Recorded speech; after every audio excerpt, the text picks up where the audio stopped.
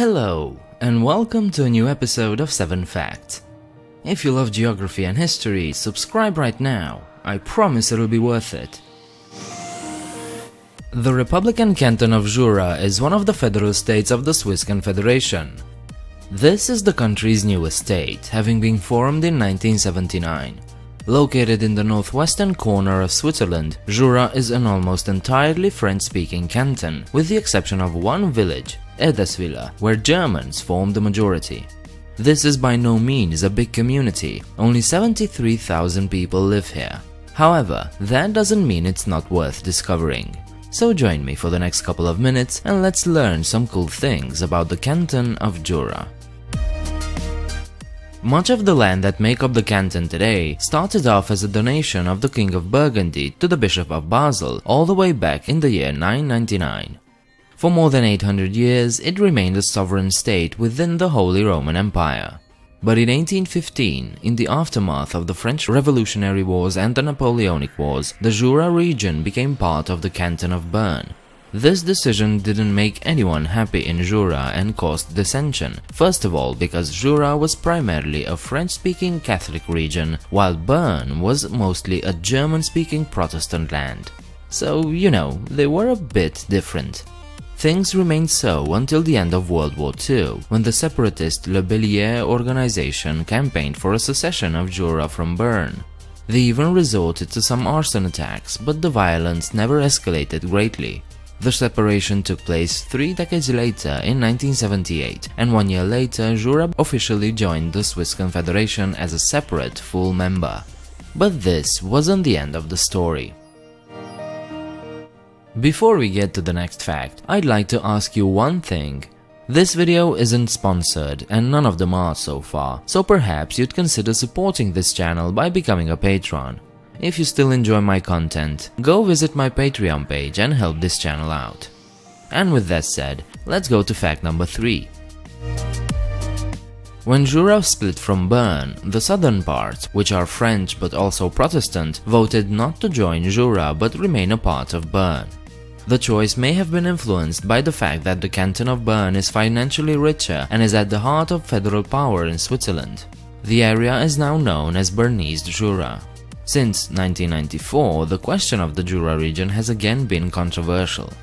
In 2004, a federal commission proposed that the French-speaking southern Jura be reunited with the canton of Jura, as the language question now seems to be more important than the religious one. However, when the public was asked in referendums in the following decades, the results were still in favor of remaining a part of Bern. Thus, there remains a separatist movement to this day right within the heart of Switzerland. The capital city of Jura is Delémont.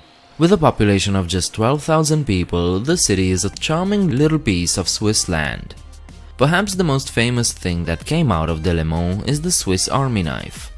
Established in 1893, Wenger was one of only 2 companies that produced this worldwide known pocket knife. Since 2005, the company was bought by their rival, Victorinox, which makes it the only company in the world that makes Swiss Army knives. Delémont is also one of the main centers of agitation for separatism since 1947 up until this day. Enough about politics, let's talk about some leisure. Have you ever wanted to walk the streets of a medieval village? Then Saint-Ourson is where you need to go. This small village is jam-packed with centuries-old houses and is just lovely to behold. But if villages aren't your thing, you could go to the nearby city of Porrentruy. It too preserved much of its old buildings and its architectural heritage is simply astonishing. Most people who think of old European cities think of pictures like these. If you're into ancient history, and I do mean ancient, you're gonna love this. Jura sits on a layer of rock that was formed some 152 million years ago, in an era we now call the Jurassic. This isn't a coincidence. The term Jurassic comes from the Jura Mountains, where this layer of rock was first discovered. The fossil-bearing limestone formations, which Alexander von Humboldt called the Jura limestone, are the basis of the names Jurassic System and Jurassic Period. There are also thousands of dino tracks preserved in the rocks here, so there are some visible connections with Earth's ancient giants. The term Jura itself comes from the dense forests of the mountains, the Gaulish Jor meaning forest, which in turn originates from the Slavic Gora meaning mountain. The people of Jura are especially proud of one specific animal, the Freiburger or Franche-Montagne horse. This beautiful horse breed first appeared sometime in the 17th century and has had a constant presence ever since. If you want to see them in their full glory, you need to go to Saint-Légier in the second weekend of every August. Since 1897, during the Marché Concours, horse races, shows and markets dedicated to this breed are taking place.